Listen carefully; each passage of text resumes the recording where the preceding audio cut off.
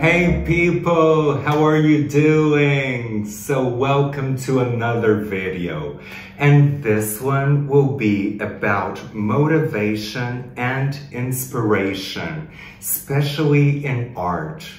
But it can be applied to other things as well. So if you're not an artist, just keep watching, and you might get some tips from it, from inspiration and motivation. Oh, my cat is screaming. Okay, no problem. I will show you my cats on another video. That will be fun. Okay, but first subscribe. Don't forget to subscribe. Sorry. I always say this because I have a lot of content coming up and I want you to see it. So subscribe, you'll be helping me out and you will be seeing more of these videos. And I hope that you enjoy them, so subscribe! Okay, so now let's go into inspiration and motivation, specifically for art. But as I said, it can be applied to other things. So one of the things that in my business, in the industry of art, really helps me with motivation is inspiration. So doing the things that I love. That's why I don't do commissions a lot. Sometimes I do it and put my own twist to it, but it's doing what I love. And usually how I get my inspiration, I just get these visions in my mind, and you probably do too. You just get these visions in your mind. And your job as an artist is just putting them on canvas, or in a sculpture, or in a design, or something like that. That's your job.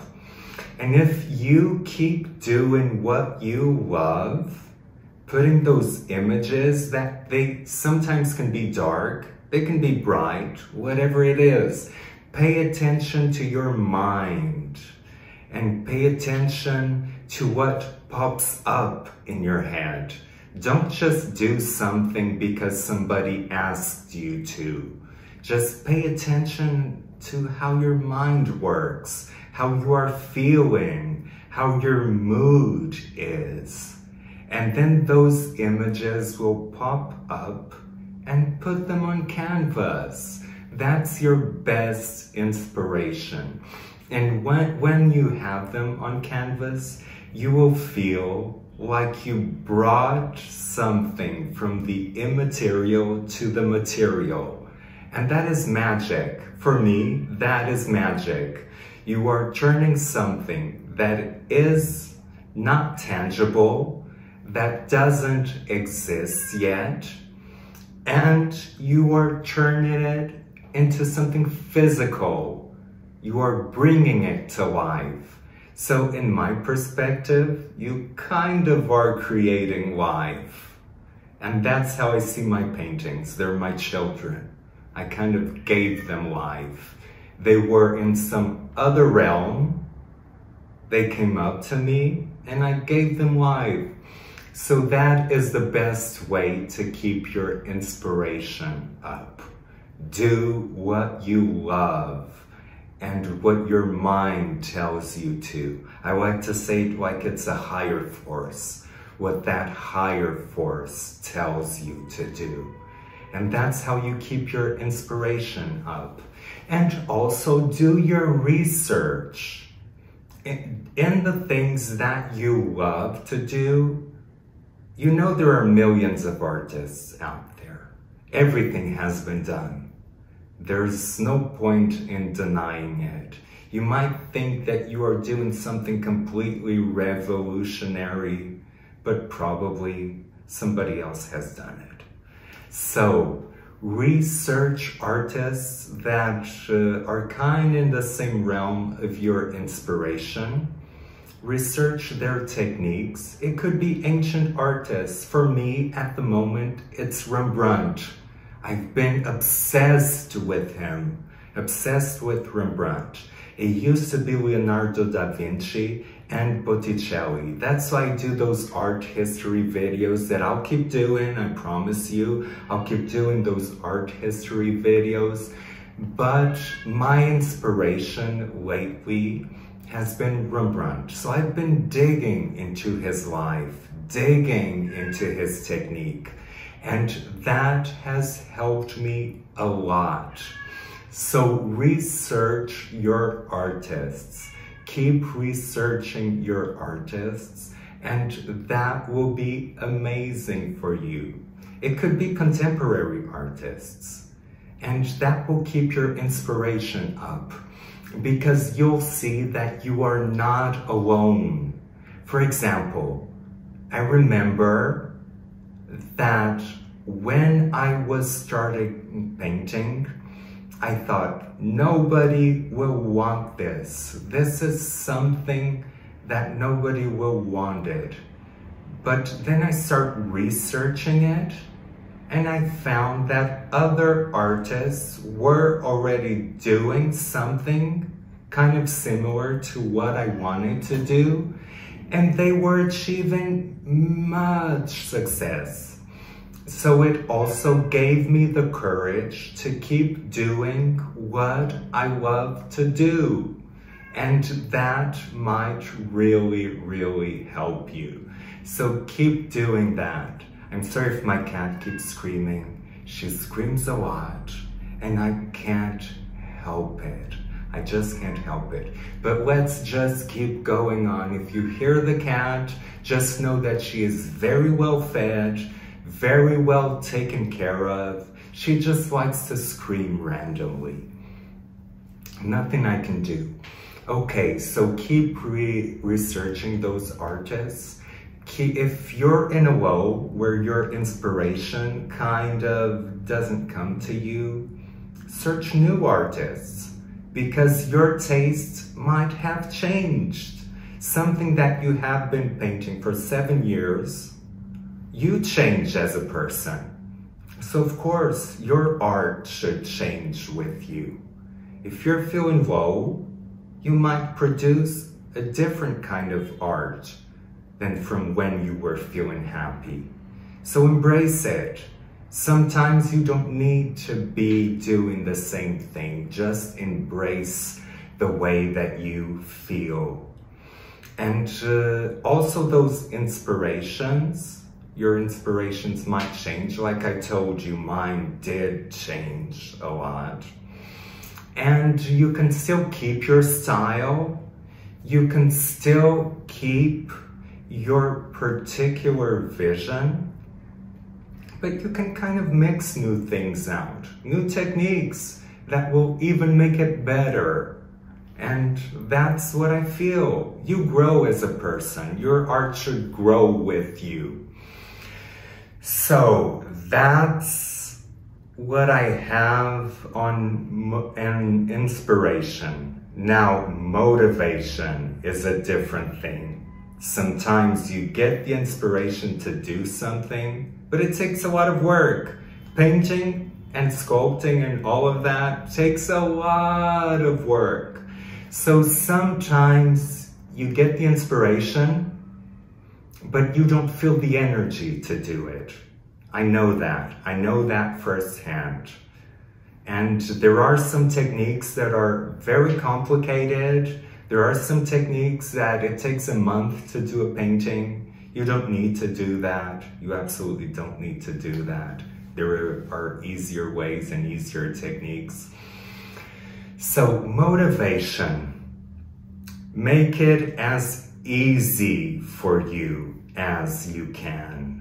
Have your materials in one place. Have your canvas ready. Have canvases on storage or stone on storage. Make your life easier. If your technique is being too difficult and painful for you, change it. You don't need to change it completely, but find ways to get shortcuts and to make your life easy, because painting should be enjoyable. Art should be enjoyable. It shouldn't be something painful. So in terms of motivation, try to make creating art as enjoyable as you can. Listen to an audiobook, listen to music that you like, listen to something, a documentary. For me, it works a lot, motivational speaking, especially Bob Proctor. He died recently, and I really wanted to meet him. I really wanted to meet him in person, and I never got the chance to, but he did change my life. And I'm very sad that he died, but life goes on, and there are other motivational speakers that I still have the goal to meet. Okay, but change your process, keep your materials handy, keep everything that you can do, and do it every day.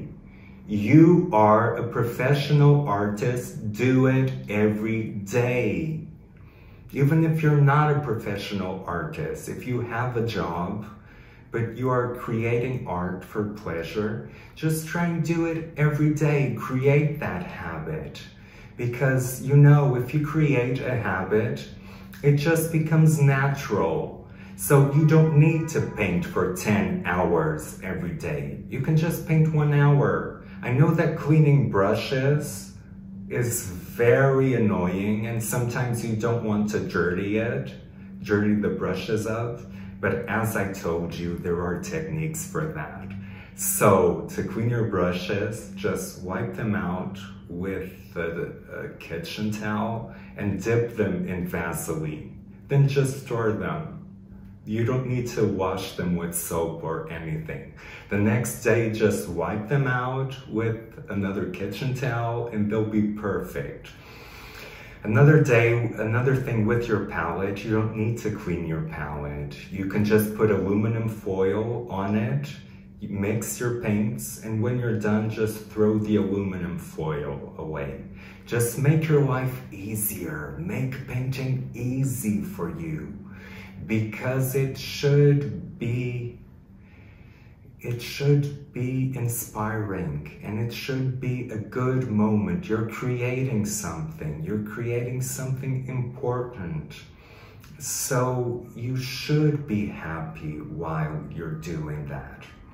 Of course, it's always a stressful moment you're creating. You want it to be the best that you can. You will feel anxiety sometimes. You will feel frustration sometimes.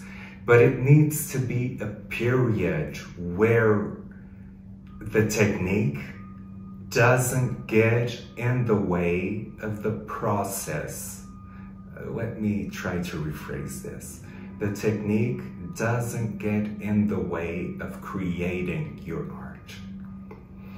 So that is for motivation. And also for motivation, watch documentaries, watch the life of artists, watch their daily routines. And of course, motivation always comes a little bit from success. The more successful you become, the more motivated you are. So watch my previous video on the art business and how to make yourself more noticeable and more successful. Because feedback is also important. If people enjoy your art, if people keep telling you, so if you leave me comments, leave me positive ones. Because I must tell you, I disregard the negative ones. I don't pay attention to them. And most of the times, I deleted them. So it's pointless. Just leave me positive comments. Tell me what motivates you and what inspires you. Because it's different for everybody. It's different for everybody. And I would love, love, love to know what each and every single one of you uses to inspire and motivate you. Because I told you my version, now I want to hear yours. Okay, so subscribe. Don't forget, subscribe so that you keep seeing these videos all the time. And I will have a lot of other tips for you, techniques. So I haven't been doing a lot of painting tutorials. I haven't been doing a lot of that because I feel like I did already a lot of them. If you search my channel, it's full of them. It's full of them, and it ends up always being the same thing. There are some new techniques that I have been using. I can share them with you, but most of the time, if you research my channel, there's a bunch of things there. So I think that these conversations that we're having right now, they are important because you don't need just to learn how to paint. You need to make it work for you. You need to evolve with your skill, but you also need to evolve with your business style. So these conversations are important. And I will have a lot of influential people talk on this channel so that you can learn more about this. And also some artists, so that successful artists. Because I absolutely despise the concept of the starving artist.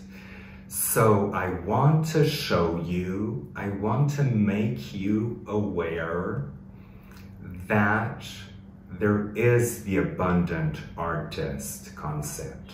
And I want you all to be abundant artists. And that is why I am doing these videos. Because I don't want to keep you in the dark. I want to make you aware of what you can do to become successful. That's what we all want. And I don't just want success for myself. I want success for everybody because everybody is different and everybody deserves success. It's not competition. Forget about competition. Competition, in my mind, doesn't exist. Because if there are more successful people out there doing painting, being an artist, not everybody is the same. Not everybody will do the same things that you are doing. So share your insights and help people become successful. And good things will come to you. The more you help, if you help somebody, good things will come to you. It might not be from that person that you helped, but it will just come to you. So just help people. Just help them. Okay, so enough for this. Okay, subscribe, turn the notification bells, leave comments. I want to know what you think about this video, and I want to know your opinions on this content. Okay, so see you on my next video, and we'll have a great time. Bye.